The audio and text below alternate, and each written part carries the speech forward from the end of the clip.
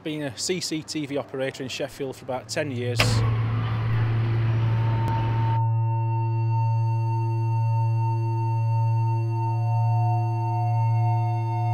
And normally see it's just like run-of-the-mill stuff like shoplifters, drunks at night, just normal stuff.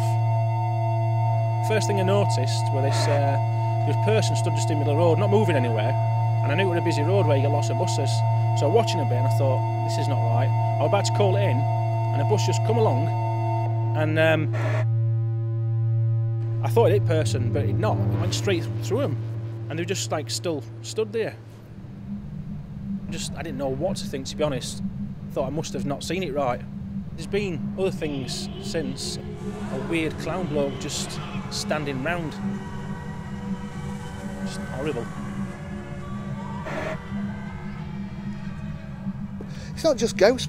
Come across other things that aren't exactly ghosts, there's something else.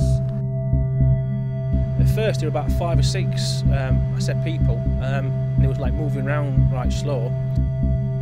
We have shambling corpses and have been seen on camera and TV by the security guard. The next thing I think there were about 15, 20 of them. And before I knew it, there were about 40, 50, I don't know, maybe 60 of them. And they were like, it sounds pretty stupid, I know, but they looked like they were zombies or something. We watched them all for quite a bit. I can't remember how long they were. Well freaky. And we watched them on cameras and they went down. We thought we were going to the train station. They all like just moved off all at once. They're all just congregating down there.